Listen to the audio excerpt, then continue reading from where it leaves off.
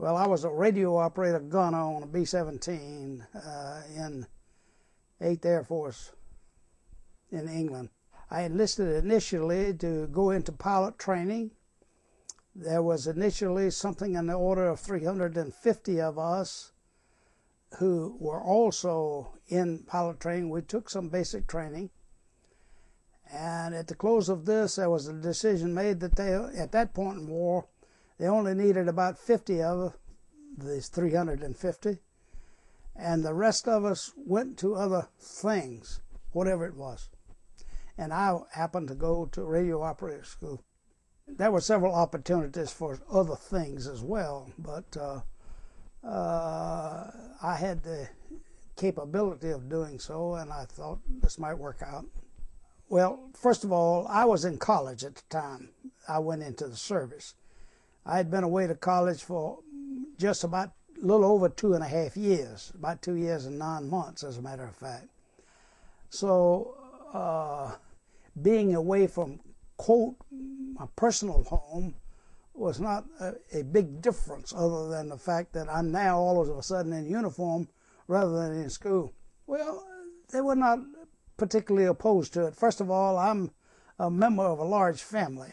I had 5 brothers and 3 sisters.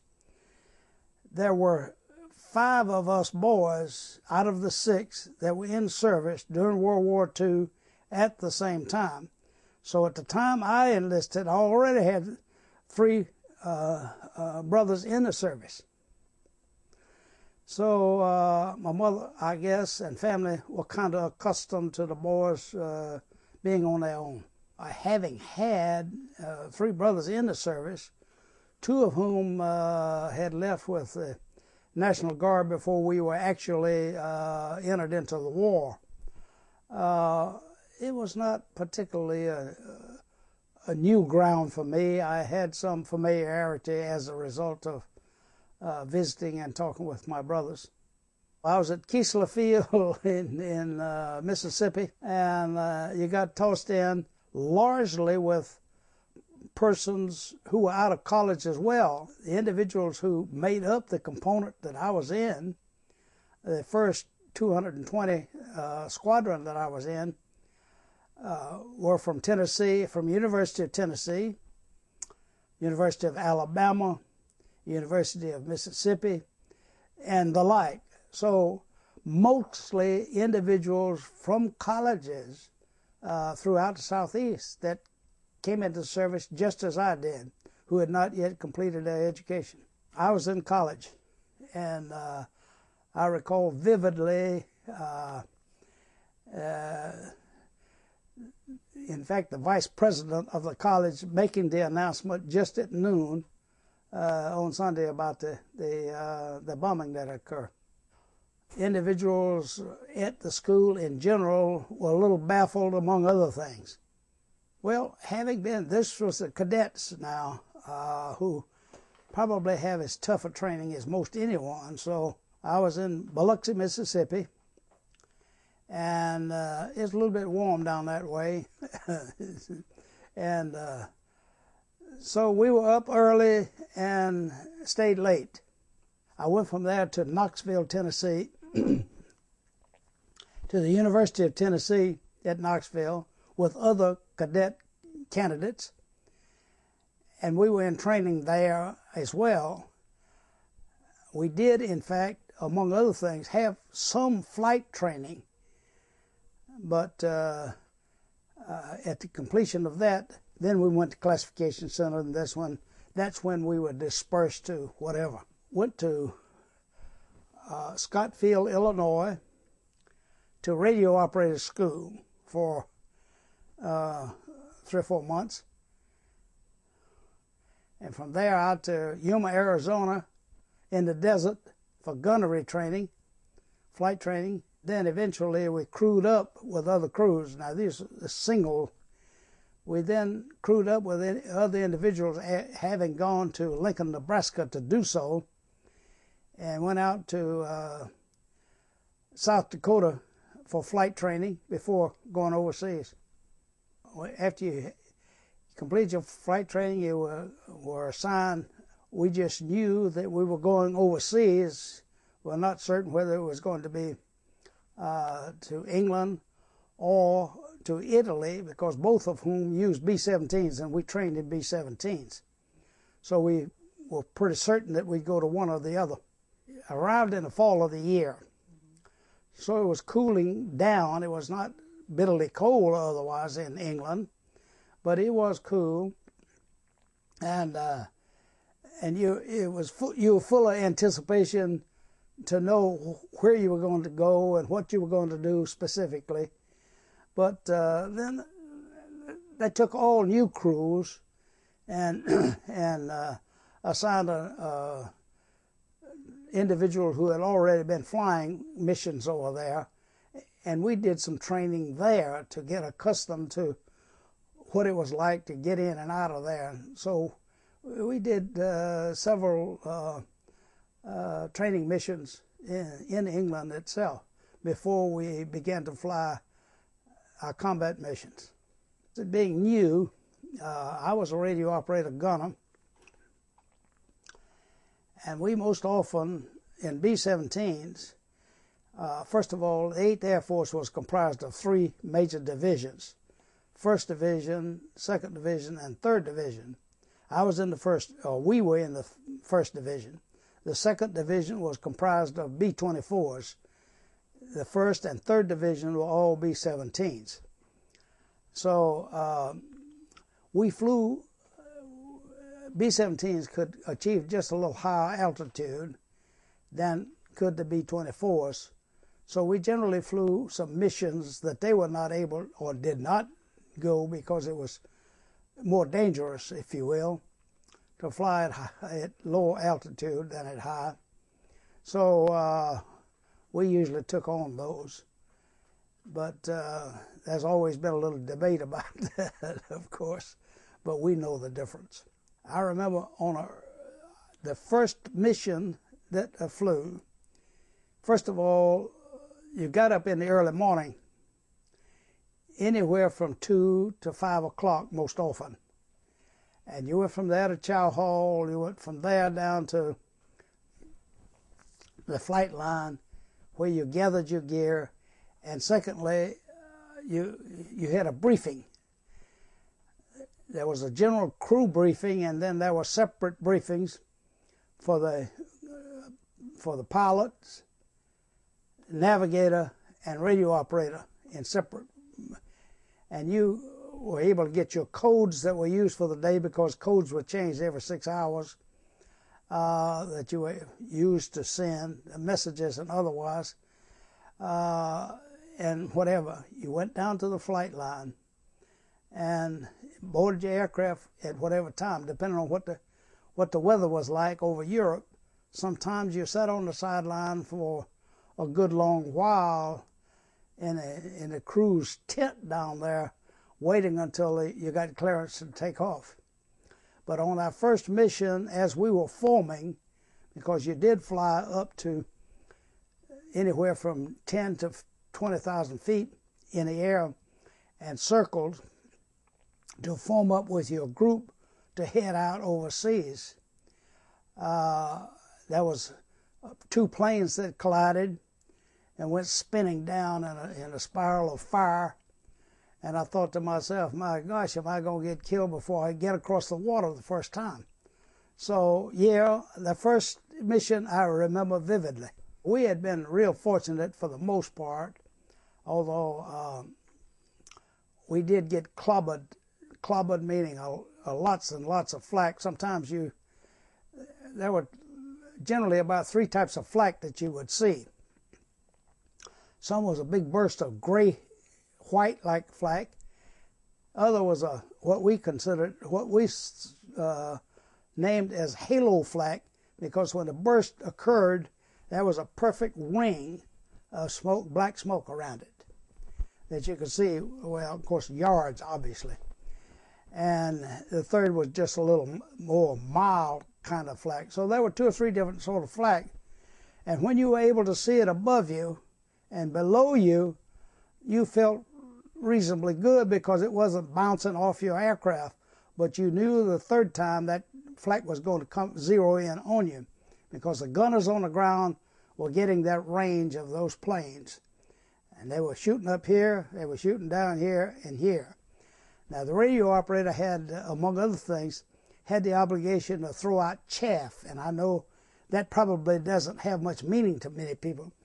But chaff was thin strips of tinfoil. It was bundled. And I had a chute right by my radio room that I could shove that in and go out. And when it did so, it sprinkled all over the air like so and messed up the radar of the German guns on the floor, on the ground. So yeah, when we got into it, I was tossing out a lot of chaff and glad to have it.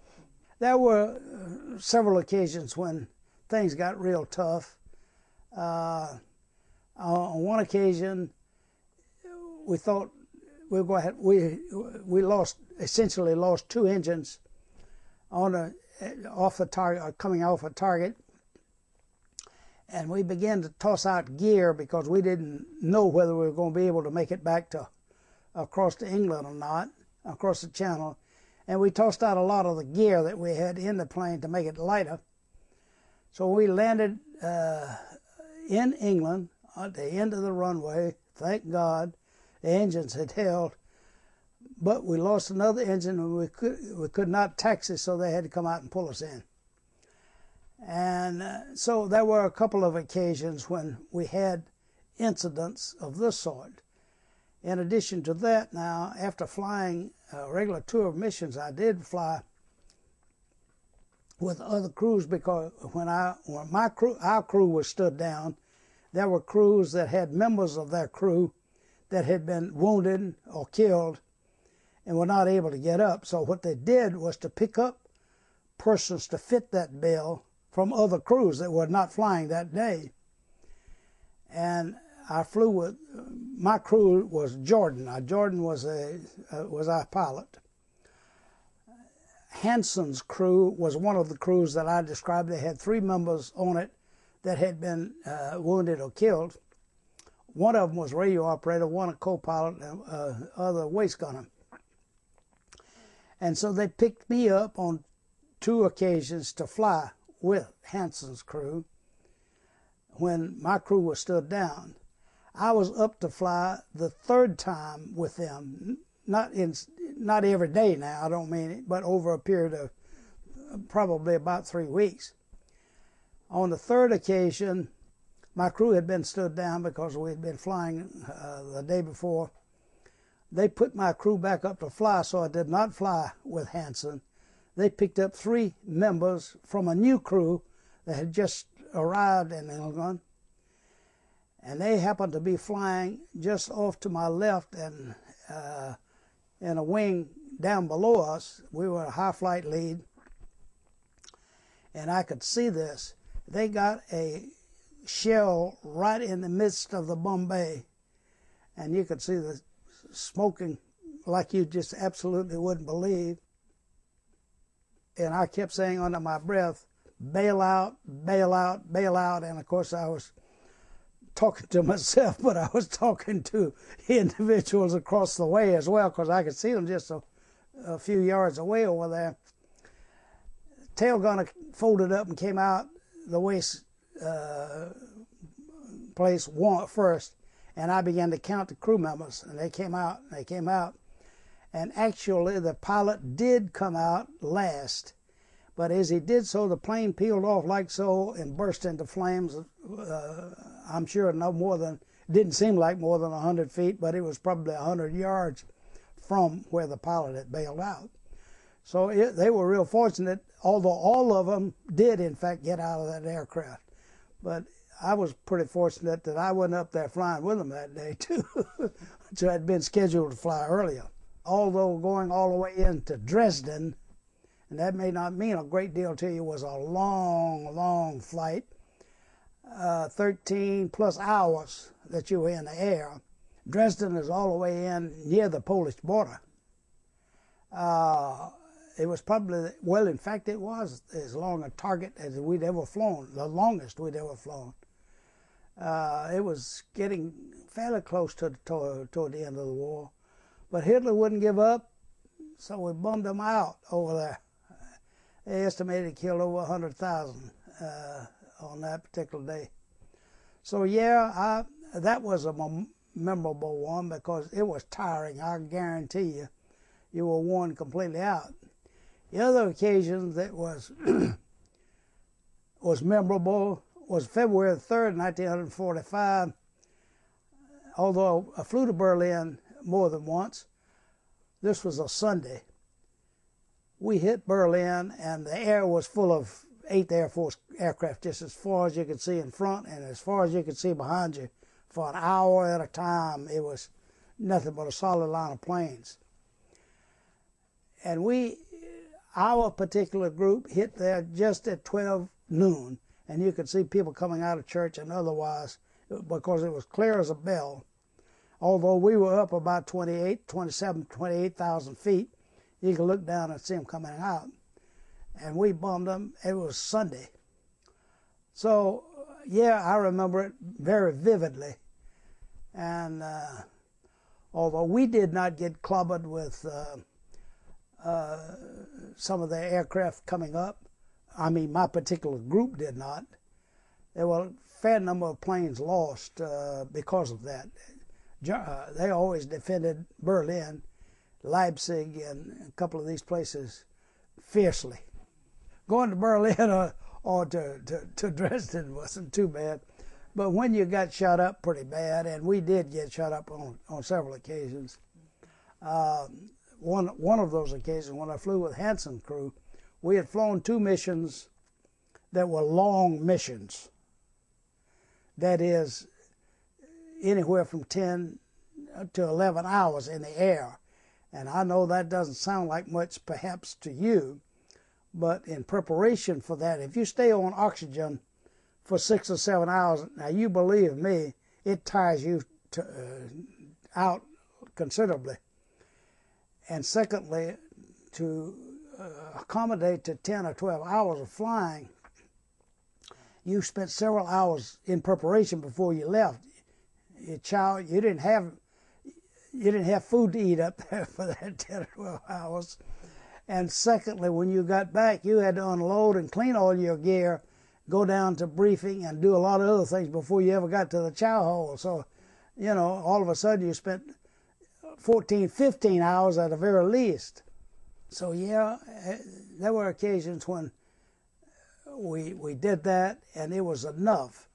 The third day, we went to briefing, and they said, rather than one of the long missions, which I had just described, we were going, good Lord, Essen, I couldn't think of the name for a minute, which is in the upper Ruhr Valley. And we said, great. It's only about a 6.5 hour flight. Boy, we'd be there and back in a hurry. They briefed us as fairly light gun coverage. Well, unfortunately, Germans had moved barges of guns up that Rhine River in the night since the data had been collected. And when we went in over that target, they estimated 890 guns on us. So you can believe the sky was full of flak. We got our fair share of it. We lost 2 engines before we got out of there. While the flight was lost, I never cheered about another one, I can assure you. So that was one of the tougher ones, and I've lost contact with many. Bob was our pilot, who was from Birmingham, Alabama, as a matter of fact, but he came back and was killed in a hunting accident in 1947, I guess it was, late 46. And he was married, had children. His wife had gotten in touch, and so on. So some of the crew attended there. The co-pilot later became a first pilot, and in fact completed a tour of 25 years or 30 years in the service. And and I met with him on several occasions. He just died a little more than a year ago. We've gotten together, and as part of our full first bum group, we've gotten together every 2 years for years. And so I maintained contact with him. One of the individuals whom I was close to went out to, well, after coming out of service, he in fact was a waste gunner, but went out to Denver, Colorado and worked with Frontier Airlines. Well, he worked with Western initially and then Frontier. I did visit with him on a couple of occasions. Lost contact. I ran into one additional crew member in Ohio some years ago, and those are really the only two crew members I ever maintained that much contact with. The second crew I flew with, I did have contact with a couple of people from there. I came back in July of 1945. I was reassigned then to Air Base down at Moultrie, Georgia, and or just out of Moultrie. And so that's where I was when it ended in Europe. In Japan. It already had ended in Europe at the time we came back from overseas. So I was overseas when it ended in Europe. My father passed away about 2 weeks after I got out of service. So I was at home with my mother for a good long while in Elbert County. Then I went back to college and completed my college education. And then I went to work first the Public Health Department in the state of Georgia, but then the United States Public Health Service. And I moved and worked all over the country. I moved about 14 or 15 times before finally coming to CDC as a Deputy Director of Childhood Diseases Program. That was what I did here for the last 15 years, I guess, or thereabouts. From the old polio days to measles, mumps, rubella, the whole bit. So yeah, and I had 100+ individuals that I recruited and trained all over this country. So I had somebody in every state, in every major city in the country that I supervised. So I'm a member of my old full first bomb group, and I'm on the board. I have been active with that for for years. And and of course, we have an 8th Air Force chapter right here in Atlanta, and I'm active in that and have been for a number of years. Most people were like me, I guess, unless you were with someone else who served with you or otherwise, you didn't really say too much about it until years later, really. Although I worked all over, people with whom I worked knew that I had been in the Air Force and so on, but we didn't talk about it. It broadened my outlook about a lot of things. You met different people, you knew about different things than you did growing up in Georgia. Well, different levels of society and otherwise about what goes on elsewhere, which I had no avenue to, I had not been exposed to, if you will, except in a limited way in college. But I mean, that's far different than that kind of an experience.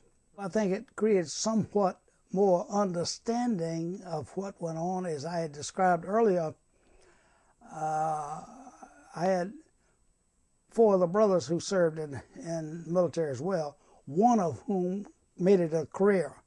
The remainder of us did not. So having had that kind of exposure, I guess, and because one of my brothers, while I was in England, he was in Italy in the 15th Air Force. I had another brother back in the States in the Air Force. So we had some things in common, if you will. We talked about what went on, where, how. things that were different. They did things in the 15th Air Force because of the circumstances. Now, you're different terrain and otherwise than what you were doing in England, although you had some of the common goals. It certainly was just simply different. But it's one thing for sure. While we had as many as 2,000 aircraft in the air in England during the war, the way aircraft are built now, you would never see that again forever. 2 or 3 large aircraft now could almost do the kind of thing that several bomb groups could do at that time. So things are certainly different and progress differently. The need and balance of manpower is vastly different. Going to be more technology involved than perhaps with us. But I do try to appreciate the differences. During the time of World War II, it has been depicted as the greatest generation. And I'm proud, of course, to have been a part of that. Whether or not there will ever be a duplicates of this, certainly no one knows.